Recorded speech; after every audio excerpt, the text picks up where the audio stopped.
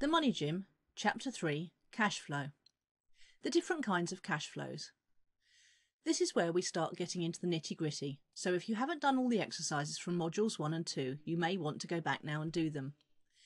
If you've read Rich Dad Poor Dad by Robert Kiyosaki, then you'll know that there are 3 kinds of income flows.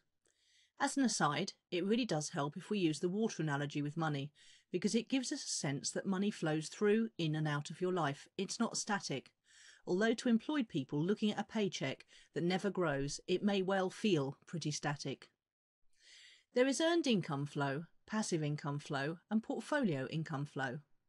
We know about earned income. That's where we have to show up, do something, perform to a pre-arranged standard, stay somewhere until someone else says we can go home, where we have no control over the security of our jobs. But it's an essential income flow, especially in the early days of building our wealth. So it's best to try and earn as much as possible while working somewhere where we can gain some skills, experience, or contacts that will help us in later life. The interesting thing is that most people don't imagine that they can have additional income flows if they have earned income. The thought of starting a business part-time, or doing some network marketing for a product they love, or developing some intellectual property from something they know or are passionate about, this just does not cross their mind. I work too hard, I'm too tired, they say. Well, at the risk of becoming very unpopular here, rubbish. There is a lot of dead time in anyone's day. Time in the car, time on the train, commuting while tiring is great for this. Time in the evening, time at weekends. It's almost as if the action of earning a living lets them off the hook for taking responsibility for their own financial futures. Must be something to do with the employee mindset perhaps, but the good news is that you can grow out of it. The other difference is that when you're developing something for yourself, your energy levels rise considerably. People always say to me, I don't know how you do it all. And yes, I know I do work harder than a lot of people, possibly too hard. But what people forget is that I enjoy what I do. Actually, I love it. So the line between work and fun and leisure blurs. Would I rather watch rubbish on TV or write my newsletter? Well, that's easy every time. Except for X Factor, Jamie Oliver, Gordon Ramsay, The Apprentice, any property programme, and just about any forensic pathology thing going, obviously. These people always imagine that they have to spend all of their spare time doing the other activity. Not so. Just 1 hour a day will move you forward, and in 1 year you may have a very respectable other income. Colin Turner's book, Swimming with Piranhas Makes You Hungry, is great for helping you clear out the clutter in your life to make room for other activities, and it's very motivational too.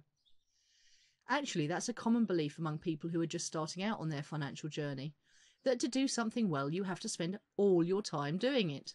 It's the all or nothing mentality. I notice it in myself a lot, and it manifests itself in taking no action at all. But in my experience, any action, or even just a little bit of action taken regularly, makes a world of difference. If you just change 1% a day, that's a complete U-turn in less than half a year. But this is all still earned activity. The next income flow you may experience is portfolio income. That's where you receive income from your portfolio of investments. Investments in the stock market, investments in business, or investments in property. You may already own some shares and receive dividends from those shares. They probably get paid right back to the company to increase your shareholding, but it's still dividend portfolio income.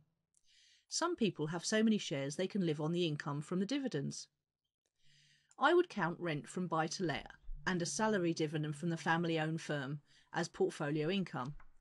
Downline income from network marketing is portfolio income. In fact, anything where you have to invest a modicum of time, effort or knowledge is portfolio income. The final kind of income, the holy grail of financial intelligence if you like, is passive income. Truly passive income can grow out of earned income and portfolio income. For example, where you have so many buy-to-let flats that you hire a property agent or manager to look after them for you. You just turn up once a quarter, every 6 months or once a year to review the figures. This book generates passive income. It grew out of earned income, the program I use with my one-to-one clients. My old music industry website, Artist Manager, was largely passive income, as it made me money without me having to do anything on a day-to-day basis. I used to think about it and email my software designer with ideas for improving it, but that's pretty much all once it was up and running. It earned up to £200 a week in its heyday. Other passive income sources include book royalties, licensing fees from artwork for a greetings card, scarf or wallpaper manufacturer, etc. And if you write a top-selling hit song, you're made for life. How many people know that Dolly Parton made more money from the song I Will Always Love You than Whitney Houston did? And Dolly didn't have to get out of bed once she'd written it. Now that's a nice thought, isn't it?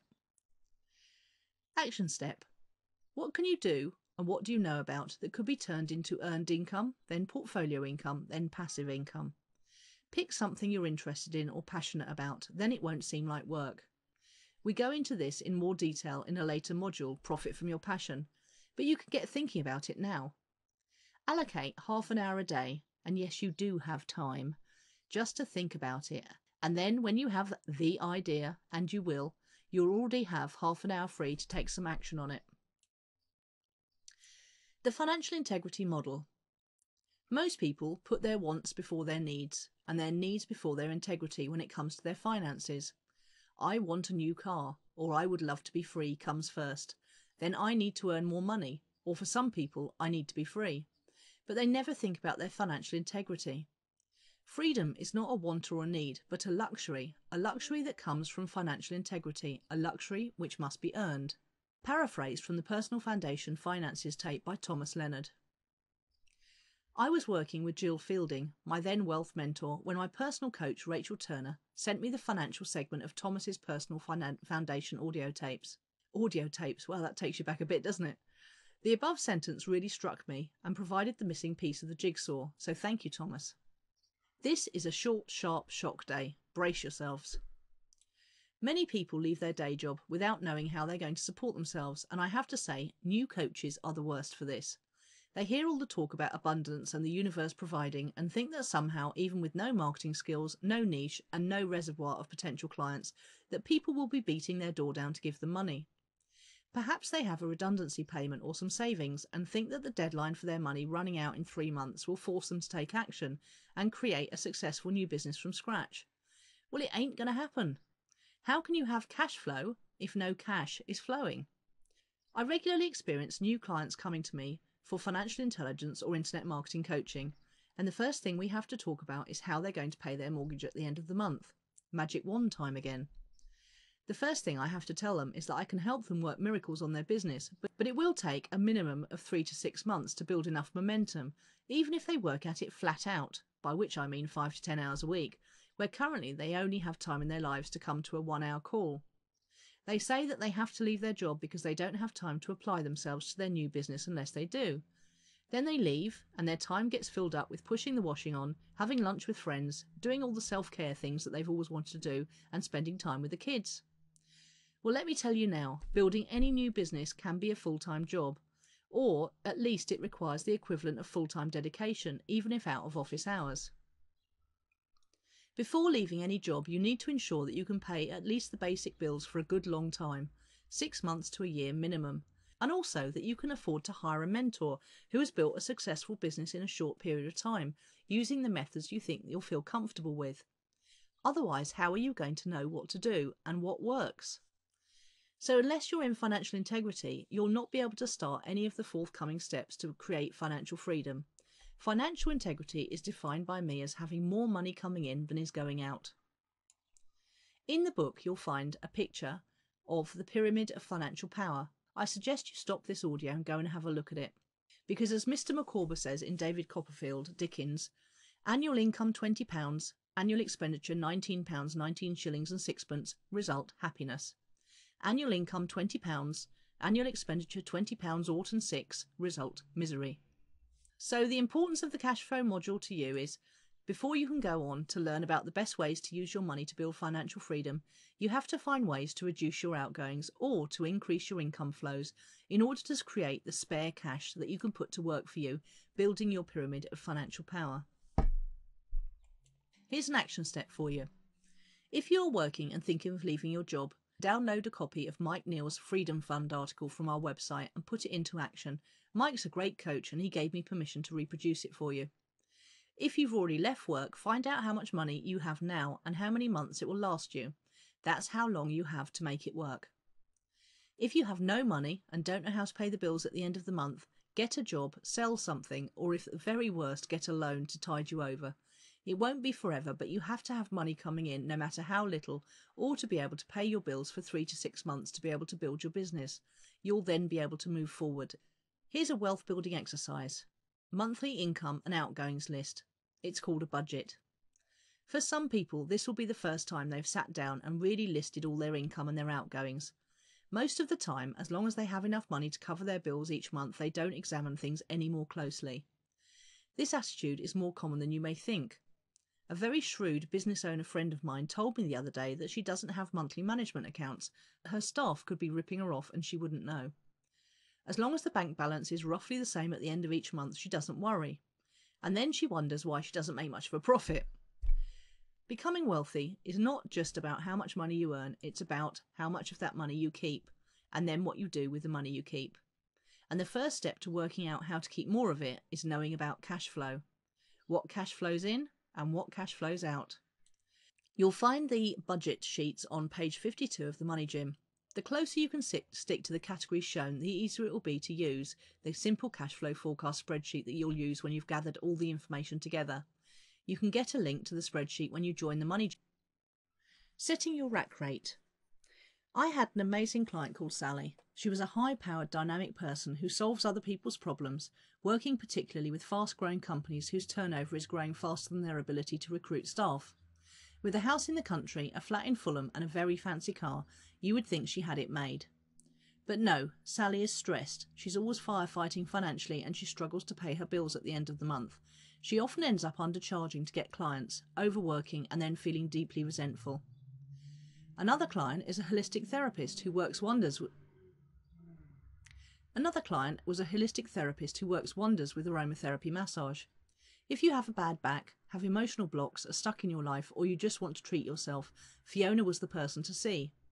Everyone sings her praises, but she's not yet making a truly great living from what she does. Why is that? Yet another client is Hermione, who works in the city for a big bank. She's an employee, and every month she stares in despair at her salary check. She's paid well, but she doesn't feel like enough. She's paid well, but it never feels like enough for what she has to do, and it certainly doesn't go as far as she wants it to, which is to buy a holiday home in France. The problem is the same for all of them. They haven't grasped that they'll never earn what they want unless they get very specific about what they want to earn. I want to thank my previous business coach, Chris Barrow, for this module. Chris at the time worked with two kinds of clients. Firstly in the UK with dentists and worldwide with coaches via his $1 Million Coaching Practice program. And it was in one of his workshops that I really got the message about how to set your fees or your hourly rate based not on what you earn now, but what you want to earn. Also thinking about how long in terms of days and hours you want to work. The magical thing about setting your rack rate, even if you're employed and earning much less than you want, is that it really focuses your mind on the fact that your standard of living is not going to improve unless you do something about it.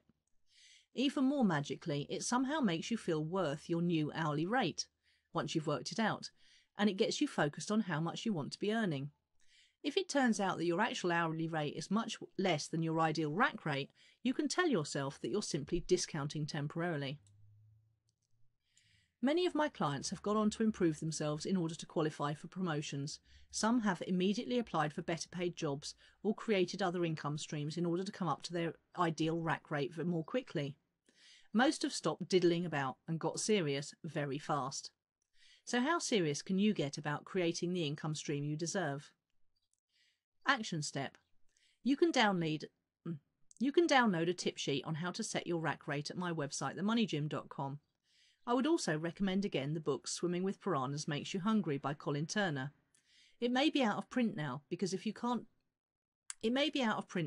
don't think you can buy it new at Amazon, but you will be able to get a new copy in bookshops or a second-hand copy via Amazon.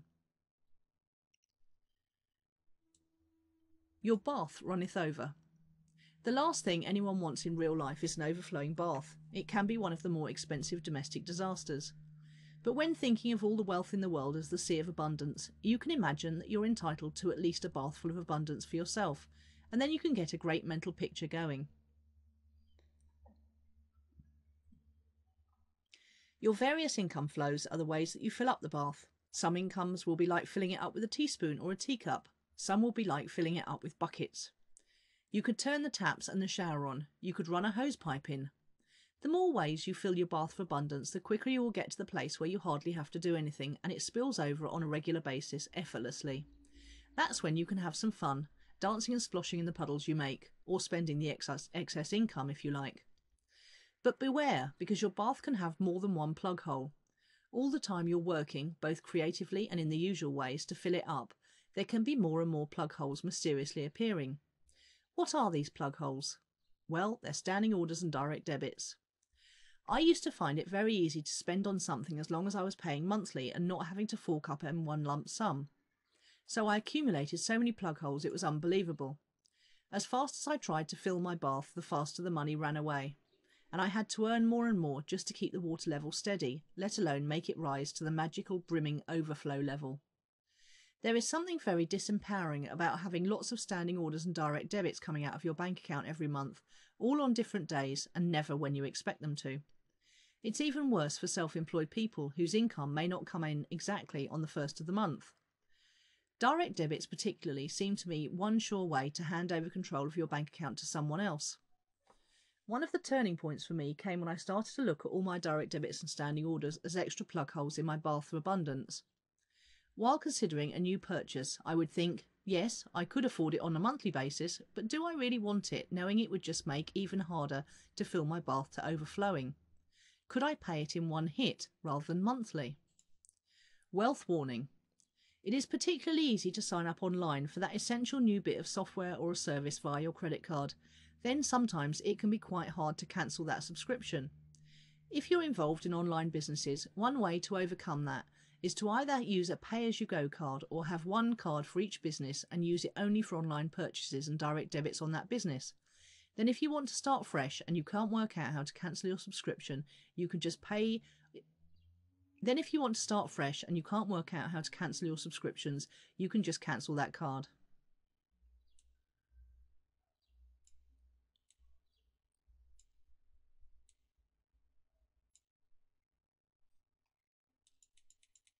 You'll find a picture of the bath of abundance with all the plug holes on page...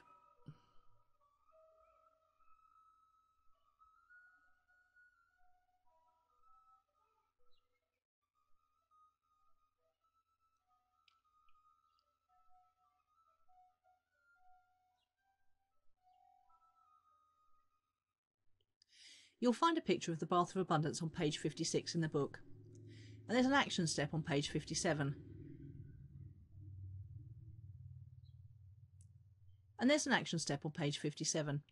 How can you speed up the time when your bath of abundance overflows? First of all, get a printout of all your current standing orders and direct debits.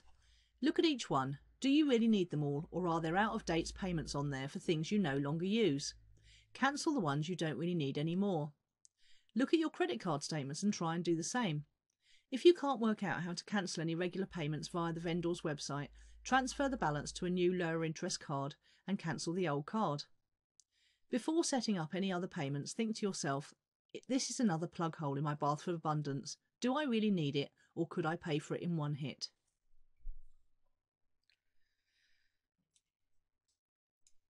An ideal world. One of the first steps for setting some real measurable targets for wealth creation is to work out where you would like your income to come from. Don't get hung up on reality here. Let's just play for a while. First of all, let's look at your earned income. If you won the lottery, would you still work at anything? What would it be? Are you doing it now, perhaps? How would it change? How much of your total income do you want your earned income to be? 30%, 50%, or perhaps just 10%? When I had my hotel, it was earned income for a while at the beginning because I had to be there for it to work properly. Portfolio income is income that you don't have to turn up at an office every day to earn, or don't have to be actually present all day every day to create. But it does require some input from you on a fairly regular basis. How much of total projected income flow would you like to be generated from this kind of income in the future when you're successful? 50%? 80%? 30%? With the hotel, as soon as I recruited a manager, trained and managed them with daily calls, weekly focus sessions and monthly management meetings, while I kept an eye on the business dashboard indicators, more about this in the Mind Your Own Business module, then it turned into part of my portfolio income. I was able to do more than one thing at a time and continue to build a portfolio of things, including my coaching, e-commerce income, artist manager, investing in property, and shares and equities. What about passive income? This is income that you don't do anything to maintain beyond an hour or two every so often. What kind of passive income would you like? A fully automated internet business? Book royalties? An e-program income? Perhaps you would like to paint and have your paintings turned into greeting cards. Property income only counts as passive income if you intend to have a letting agent manage it for you.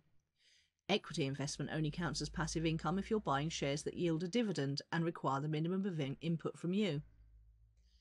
As soon as I recruited a manager to live in at the hotel and run the place for me, then it became largely passive income. I involved him in the business and gave him a profit-related bonus, so he was as keen for it to do well as I was, and as careful about costs, so it could have become very passive income over time.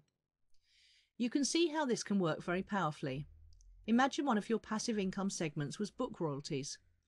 Even if you have no idea yet of the kind of book you want to write, you can see that if you put down your intention to earn £10,000 a year from book royalties, you've moved 1 or 2 steps closer to realising that intention. Every journey is made up of 1,000 steps, and you just have to take the first 1 or 2 to get started. Beware of trying to be realistic when doing this exercise. Do it as if I had a magic wand. Whoops, there it is again. And could make it all come true for you. Realistic at this stage of the game kills dreams, squashes inspiration, makes life less of an adventure. Realistic is the worst enemy of those first few steps. Trust your subconscious. If you put down in black and white how you want your money to flow, but haven't got a clue how to go about it, then your subconscious will get beavering away on a solution. Here's an action step. Draw a large circle on a piece of paper and divide it into 3 segments: earned, passive and portfolio income. Now look at each one and divide it up into the kinds of earned, portfolio and passive income you'd like to cultivate. Only have a maximum of 3 mini segments for each major segment. Remember, this is not set in tablets of stone. You can always change or replace any segment later. Put the percentages in. Perhaps you've got 50% of your income being passive, and let's imagine you've chosen book royalties as one of your mini segments in the passive income segment. Now let's get even more specific. If you want to earn £100,000 per annum, with 50% being passive and 20% of that 50% coming from book royalties, that means you need to earn 10% per annum from some sort of book deal. This can either be advances on 1 new book per year of £10,000, or an advance every other year of £20,000, or no publishing advances at all, but you could sell via the internet. Say 10 ebooks a week at £19.20 or 20 per week at £9.61. You could now create a mind map for each income flow and break down each one into different actions to take, investigations to make, people to talk to, websites to visit, or books to read. Finish your chart and finally pin it up somewhere you can see it every day. Let that old subconscious get to work for you. The money filter. One of the most powerful tools the wealthy have at their disposal is what I call a money filter. It enables them to legally filter more of their money into their pocket before the taxman takes his share. How does the money filter work? Imagine that you earn £1,000 a month, or dollars. Usually you would get taxed on that 1,000 after taking into account your personal tax allowance. Let's just say that you're taxed at 25%, so you end up at $750 after tax. Then you have to pay for your car and your mobile phone, together totaling $200 a month. That would leave you with $550 a month. Now, imagine you have your money filter in place. It changes things around completely. You earn your 1,000, you pay for your mobile phone and car, $200 as before, then you get taxed on the 25% of the $800 left. Deduction of $200, you have filtered $50 into your pocket. Too good to be legal? Well, it gets better. Imagine that you have a day job and you've paid the $250 tax. If you have a money filter running alongside your day job, you can use it to pay for many of the things that you use every day, but don't get tax allowances for in your day job. For example, one of my money filters allows me to buy music magazines, buy tickets for and attend award ceremonies at the Hilton with accommodation, buy CDs and DVDs, and travel all over the world to Miami and the south of France in particular. If my money filter spends slightly more than it earns, then I can even claim some of the $250 back out of the tax I paid for my day job. What is this money filter? It's simply a little business on the side of your day job, a sole tradership or a partnership perhaps. There is an even more sophisticated money filter available. It almost doubles the amount you're allowed to earn before you pay any tax. It's called a limited company. Each limited company has its own tax allowance, so the expenses, mobile phone, car, come off the earnings first, then the allowance is applied to the profits, and then the taxman takes his cut.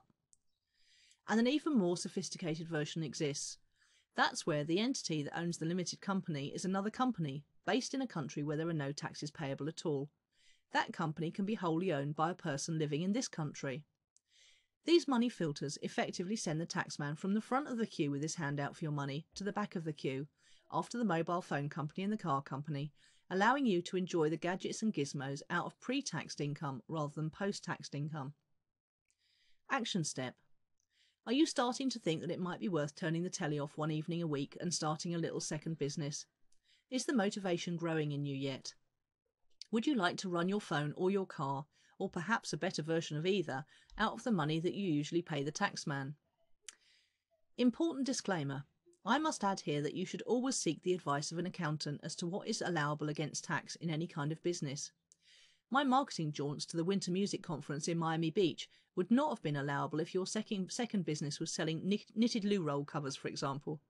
I can't claim clothes against tax, but my sister, an opera singer, can claim her stage outfits. The taxman is not stupid after all, so don't think of him as being so. Eat me versus feed me. When you first get interested in wealth creation, one of the first questions is, so how do I find these opportunities? A bit later, you'll find you're overwhelmed with all the possibilities and opportunities that are jumping out at you from every corner. So how can you tell which ones to pursue? If you've read Rich Dad, Poor Dad by Robert Kiyosaki, you will know about the does it eat me or does it feed me question, and it's a really useful first yardstick of how good a deal may be. Put simply, does it take money out of your pocket or does it put money into your pocket? If you have to invest some money to get to the opportunity, how much, for how long, and when will your return on that investment be by the end of the first year? If you have to invest some money to get into the opportunity, how much, for how long, and what will your return on that investment be by the end of the first year? This is known as your return on investment, or ROI. If you can see that something will be putting money into your pocket within a year, and there is another deal that won't, which one would you go for? If you can see that one deal will return you 10% within a year, and one will return 30%, which deal is the more attractive? What about one deal where the return will be 30%, but will take you longer than a year and be harder work, against a deal that will return 20%, but start returning that in 6 months, is safer and doesn't require so much work? This is where many new investors and entrepreneurs come unstuck. They don't work out their strategy and stick to it, so they alternate between fear and greed, much like the stock market has been recently, and they go for the riskier, harder deal for a bigger return, instead of the safer, easier deal with a slightly lower return. Think about how many of the second kind of deal could you do, with less effort, less stress, and the faster returns. The other thing they look for is to try to bend a deal to work for them, rather than just going to look for another deal that does, effortlessly. Jill Fielding always used to say that she would rather have done the easier deal, leaving her time to get her nails done, rather than one big difficult deal where she'd really have to work for her money. And as someone who's tried to bend deals to fit on many occasions, I now have to agree 100%. Action step. The first thing to do is to create a yardstick for any deal you're considering. The return on investment figure can be applied to anything, and you can compare like for like, even if the deals are very different. How much profit will a deal make in the first year, multiplied by 100, divided by the amount of money you're going to have to invest to acquire that profit? That, roughly speaking, is your return on investment expressed as a percentage. A house that costs $50,000 and will generate $2,400 per annum of rental income profit after expenses roughly generates a 4.8% return on investment. This is not to be confused with the figure known as rental yield, which is different again. If you think that the property may grow in value by 10% that year, then add $5,000 to the $2,400 rental profit, and you now find that your return on investment is now 14.8%. Compare that with a similar deal where you can buy a business card printing machine franchise, for example, generating £25,000 a year profit, and you have to put in £75,000 to acquire the business. It's a 33.3% return on investment, and you have to go round emptying the money. Is it worth it for those returns, you might say? But what if you had an 80% mortgage on the property and the interest repayments were covered by the rent, still leaving you the same rental profit per annum? You've spent 10k to acquire that profit. You have a profit including capital appreciation of 7,400, so your return on investment is now 74% per annum, with no money collection. But whichever way, both returns are a bit better than the building society returns, and both are feed me opportunities. Use your yardstick, don't change the goalposts, and choose opportunities that fit your strategy or plan, whatever that may be. Catastrophe and contingency funds. Okay, so now we accept that we deserve to pay ourselves first, so what do we do with the money? Your catastrophe fund. Out of our 80% salary, first we must create a flow of about 10% to pay ourselves first. And the first thing we're going to do with this money is to create a catastrophe fund in a different bank or savings account to our freedom fund, as outlined in Mike Neal's article, which you can get from our website. This is not money for unexpected, irregular and intermittent expenses. The ones we forget to budget for and end up scrabbling to find the cash for, like a new lawnmower, auto repairs or ballet classes. No, this is for major catastrophes such as divorce, losing your job or falling ill, when perhaps your only other fallback would have been to turn to the personal loans or credit cards. Experts usually agree that this should be between 3 to 6 months living expenses, or you may prefer to set a particular amount of money down here. What would make you feel secure? 2,000, 5,000, 10,000, or even 20,000? This will become your second line of defence against incurring debt. See below for the first line. This will become your second line of defence against incurring debt, and we're going to cover your first line in a moment. Use a different account with a 30-day withdrawal notice period and set up a standing order from your day-to-day account into this account. Remember, this is a limited time period payment. When your set figure is reached, you can divert this money elsewhere. Tip: you could either start this with your entire 10% or do half and half, perhaps, with half going towards your contingency fund, which I'm going to cover now. Your contingency fund. Figure about 1,000 for your contingency fund. This is an amount of liquid cash, money you can get your hands on 24 hours. Money you can get your hands on in 24 hours for the minor emergencies in life. We're talking about boilers blowing up, camshafts breaking, who knows what they are, but I know they're expensive. Or perhaps the roof leaking and needed to be fixed fast before the insurance company will pay up. Remember, this is a finite amount. When the fund is full, you will divert the monthly amount put into it into something else. Your attitude towards this fund will either make or break your new financially intelligent lifestyle.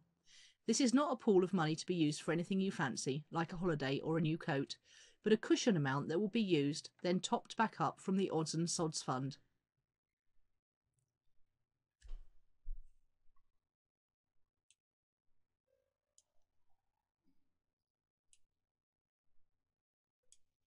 Action step. How are you going to set this up? I'll talk more about bank accounts on day 30.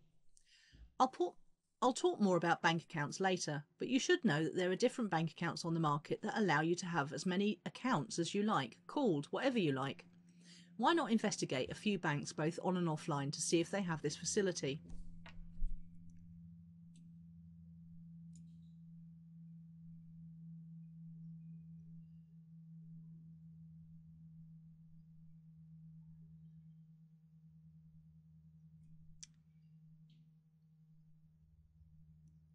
Your odds and sods fund. Okay, brace yourself. This is a tricky one to get your head round straight away. Before credit, people had to plan ahead. Whether you had a lot or only a little, you never spent all of it because anticipation meant survival.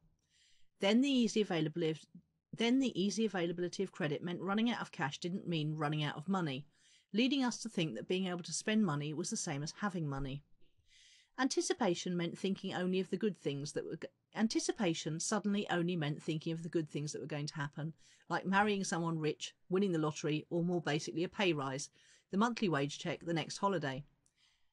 It didn't mean the unexpected trip to the dentist, the new shoes, the car breaking down. So we stopped anticipating, we stopped planning, we got sloppy. We started to consider occasional expenses as optional expenses, and it's only when one rises up screeching and bites our bottom does it become an essential expense. We are using up and wearing out our cars, our clothes, our homes a little bit every day. How much are you thinking about the brakes on your car that are going to break for the very last time in about 8 weeks from now? When the unexpected expenses come at us, seemingly out of nowhere, we collapse in financial shock and have to reach for the credit cards. But really, they're not that unexpected expenses, are they? We just didn't do anything about them or planning for them. But it is crucial to plan for these things as well, and this is where the odds and sods fund comes in. Action step. Step-by-step instructions. Step 1. Determine your irregular, unexpected and intermittent expenses. List them and then estimate what you spent on each in the last 12 months. Divide each by 12 to get a monthly amount and total up that monthly amount. Divide each by 12 to get a monthly amount and then total up all those different monthly amounts. Step 2. Open up a bank account called Odds and Sods account, or any other name you like. Set up a standing order for the total monthly amount as worked out in Step 1. Step 3. Set up a mini daybook for each category in your Odds and Sods account, and when the first standing order goes through, enter the credit amount as your opening balance on each sheet. Step 4. If you have to write a cheque for or get some money out for any category, enter it as a debit in that category. You will find in the beginning that sometimes you will have to write a cheque that is bigger than the credit balance for that category, but it will usually be covered by the amounts deposited for the other categories and will go back into credit as you deposit the next month's standing order. Step 5. When you get used to using this method, enter any unexpected windfalls to this account, but also add them to a new category, a dream account. Add in dream categories like a new computer or perhaps a holiday. Step 6. Your goal is to have a full year's requirement for any category in each sub-account at any one time.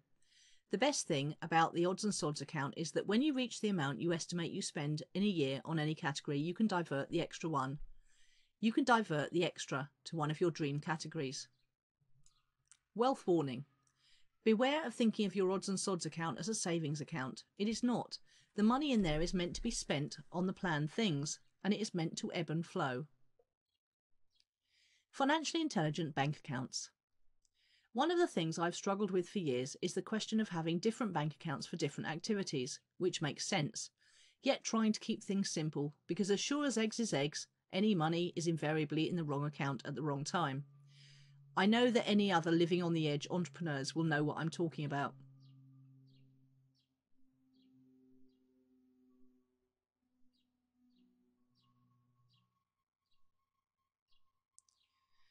I needed a blueprint on how to design a supportive environment using my bank accounts, one that would be almost automatic, one that would work. The first glimmer came when I read Mike Neal's Freedom Fund tip that you can get from our website at themoneygym.com. I think it's perfect for employed people who want to leave their business. I think it's perfect for employed people who want to leave their job and start a business. To read it in full, if you haven't yet, come along to the website and sign up for your free 30-day trial of Silver Level at the Money Gym.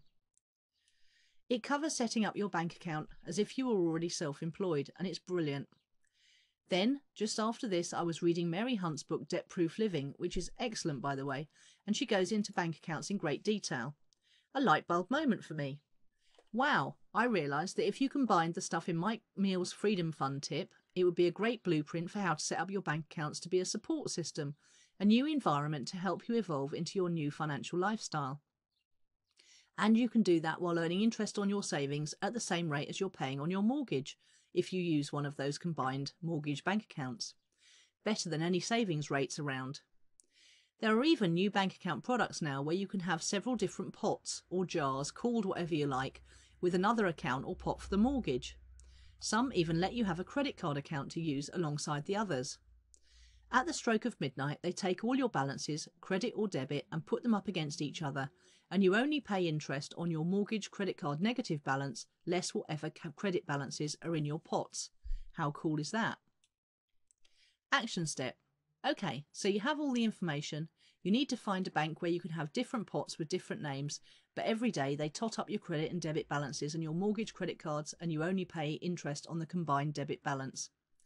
If you're struggling with this concept, find a mentor, a coach, or an independent financial advisor who can explain it to you better than me. It's just too crucial and expensive to ignore it.